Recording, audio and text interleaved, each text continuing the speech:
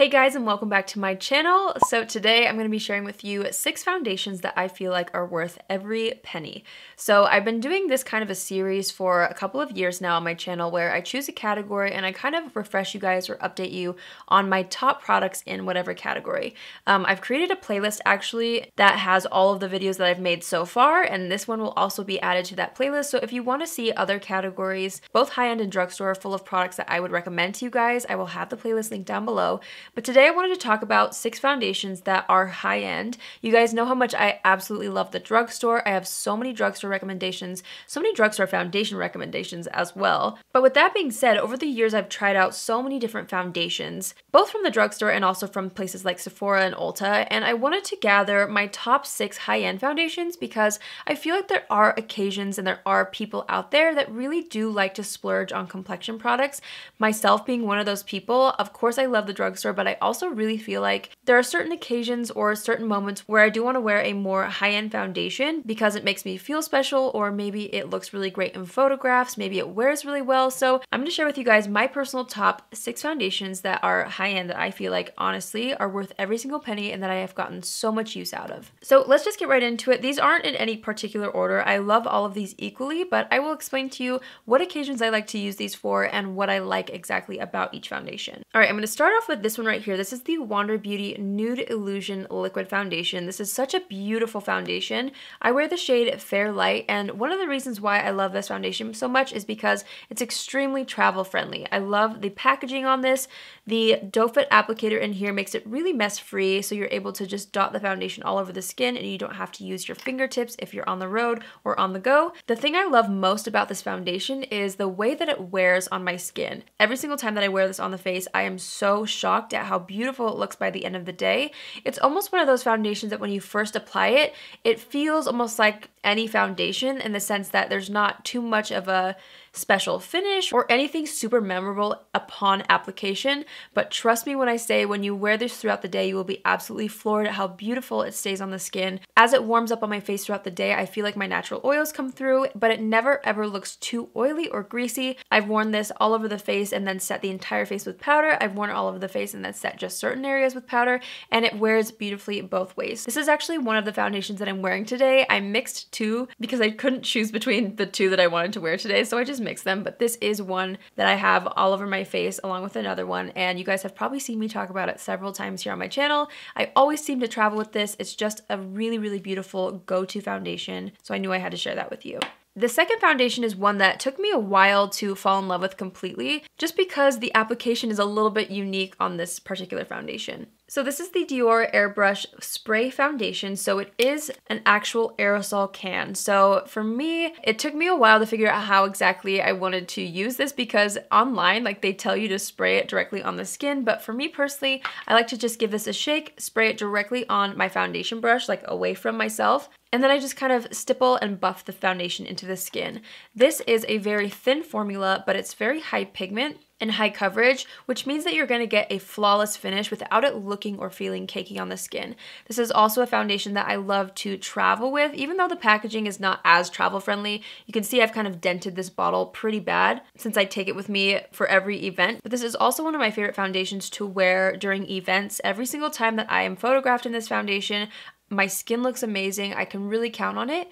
And it's also another foundation that I enjoy mixing into other favorites. I don't know why, but this has become kind of a go-to mix-in foundation for me. Not for any reason, but I don't know, I just feel like when I mix it into other foundations, it makes it wear a little bit longer, it makes the pigmentation there, and it also kind of thins out any formula because of the thinner formula that this has. So I feel like it kind of airbrushifies any other foundation as well if I were to combine it. But it is a beautiful foundation on its own. It looks amazing in photographs. It does take a minute to get used to as far as application goes because, again, the aerosol, but I have noticed that this wears incredibly well on my skin, and it's just a really, really great foundation. It's worth every penny, and it is a little bit more pricey up front because it is Dior, but you guys, I've used this so many times and I still have so much left in here. So a little bit really does go a long way, which is another reason why I feel like this is worth every penny. All right, so another favorite foundation of mine is from Laura Mercier. I feel like Laura Mercier really creates such stunning complexion products. I have been photographed in Laura Mercier foundations and powders countless times because actually one time I was in New York at a Laura Mercier event and I decided to wear all Laura Mercier because, I don't know, I was just feeling like wearing all of my favorites to the event since it was put on by Laura Mercier, obviously.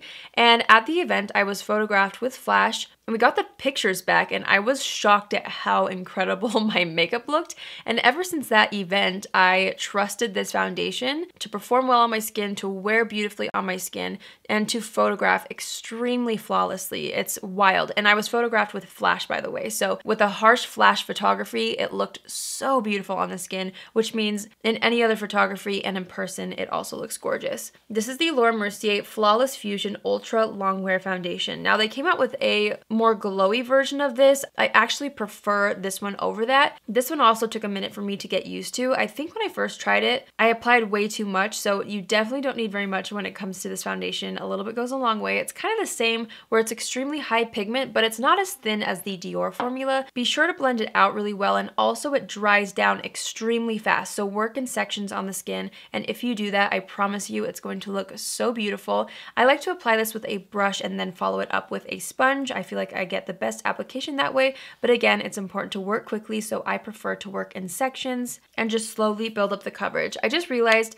I wanted to share with you the shades that I wear in all the foundations just as a reference. So I wear the shade 201 in the Dior Air Flash foundation, and then this is 1W1 Ivory. However, I do feel like this is slightly too yellow for me, so I got shade matched for this foundation. I just haven't picked up a new one yet. So I will list down below the exact shade that matches me. I just haven't picked it up. But this one works, and this is the one that I wore when I was photographed, and it still looks nice, but for the daytime and under certain lightings, I really do feel like there's another undertone that's a little bit more neutral that would look exactly like my skin tone, but this is a pretty close match. Also, this is nice packaging. It's a glass bottle with a pump. You can see how much I love it. I should have cleaned that before showing you, but that's that. And this is an amazing foundation for so many different reasons.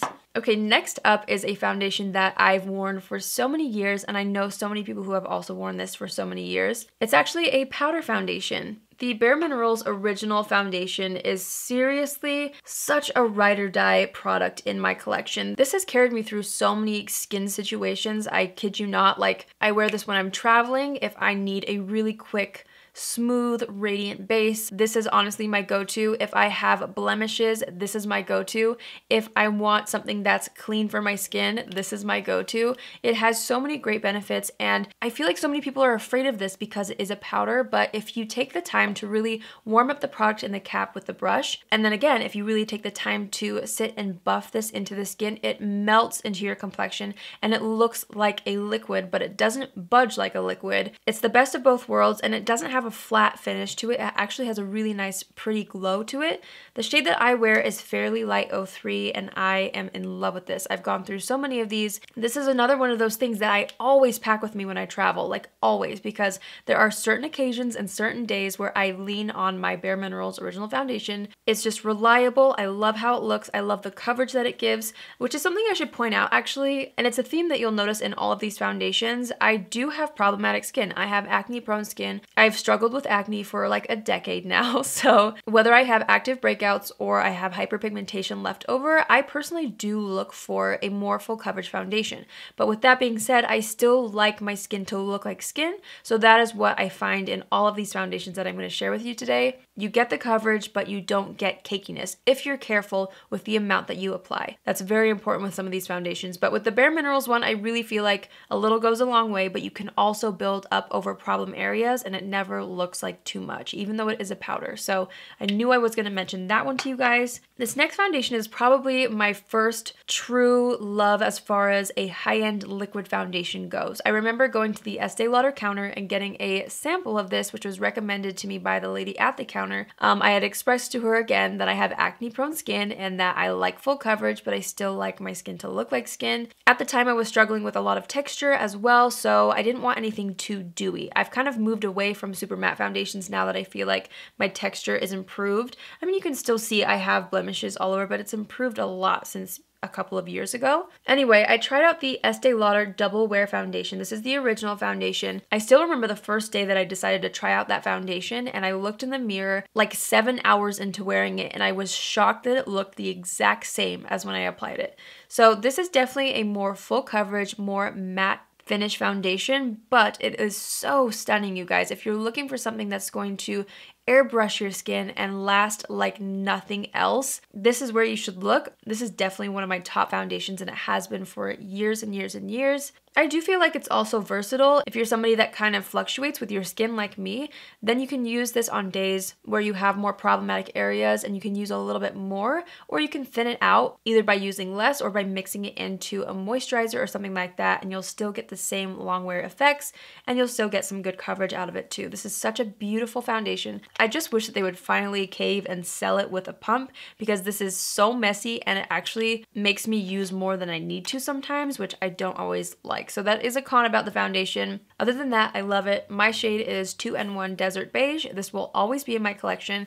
I love Estee Lauder foundations. They just launched a new one that I really want to try, and I'm sad because I think they discontinued my other favorite foundation from them. So I'm wanting to try the new one in hopes that it replaces the old one, which was like the Hydra Fresh foundation. I loved that one. It was basically like a more natural version of this, but you still got the longevity. So anyway, Estee Lauder makes great foundations, and this has definitely been a staple of mine, and it will continue to be a staple of mine forever. I'm convinced it will never leave my collection. All right, last but not least is definitely the most recent foundation to me, and it's also the most recent go-to of mine. Okay, how do I explain that? Like, basically this has been what I've been reaching for on a daily basis as far as high-end foundations go. This is the Dose of Colors Meet Your Hue foundation, and I did an entire review. Well, not really a review. I guess I did like a demo of this foundation, because this is the only foundation, or one of the only ones, that I can wear without powder. This is actually the foundation that I combined with my Wander Beauty, and that's what I've got all over the skin. I love how it looks on the skin. I do not have to set this with powder, and it lasts all day long. I don't know how it works, but it does. I definitely do set the T-zone quite a bit because I do tend to get oily there, but today I left the perimeters of the face untouched with powder, and I just feel like it gives a really nice glow. I love this because it's also full coverage, but it looks very natural on the skin. Every single time I wear this, I get loads of compliments, and everyone says, oh my gosh, your skin looks amazing, not your makeup looks amazing, or what foundation are you wearing? Which I think is something that I always pay attention to, because obviously if I'm like in full glam, I'm not trying to hide the fact that I have makeup on, but it's always really something for me to pay attention to when somebody says your skin looks amazing. I'm like, I'm gonna keep wearing this foundation. And that always happens when I wear this foundation right here. I wear the shade 108 Light, and this is actually a foundation that I received in PR. I tried once, I used a ton of powder, and I just kind of used it how I would use any other foundation, and it felt really heavy on the skin. So I kind of pushed it to the side as my video and photography kind of foundation when I need super, super full coverage. But then I tried it with no powder, and it has become like an everyday staple for me. I really love that about this foundation, the fact that you can wear it on no makeup days, and it will still look like skin if you use just like a half a pump to one pump. A little bit goes a long way, or you can build it up to make it look super glam, and your skin always looks good. So, and this also has a glass bottle with a pump. So I tend to travel with all 6 of these foundations, believe it or not. Obviously there's certain occasions where I do not need to bring all 6 foundations. I like to pack options though, so I have brought all 6 before, but I thought I would share those with you guys because I know so many people are always asking me what foundation they should wear that would look good in photography, or what foundation they should wear on their wedding day, things like that. And these are definitely the products that I personally feel like I would recommend to you guys, especially if you have my skin type, and especially if you look for these types of foundations. Obviously, foundation is something that does not work for everybody because we all have different preferences, we all have different skin types. But again, if you're somebody who has normal combination skin like me, and you like a little bit more full coverage, if you have pigmentation to cover, these should be the ones that you check out first. Alright you guys, that's it. I hope you enjoyed this video. I always love filming these types of top product videos because the hopes is that it will help you when you're looking for certain products. If you've run out of something, that you can always refer to the playlist that I'm creating and building over time, and that my recommendations will hopefully help you guys find the product that you're looking for. If you're new here, hi, my name is Allie, and I would love for you to join the family. You can do so by hitting the subscribe button, and if you're already a subscriber but you want to be notified on Tuesdays, Thursdays, and Saturdays at 10 a.m. Pacific Standard Time, click on on the bell after you subscribe and you'll get a notification every single time I post. Thanks again to all of you guys who always come back and watch my videos. It means the world to me. I hope you have an amazing day wherever you are, and I will see you in my next video. Love you. Bye!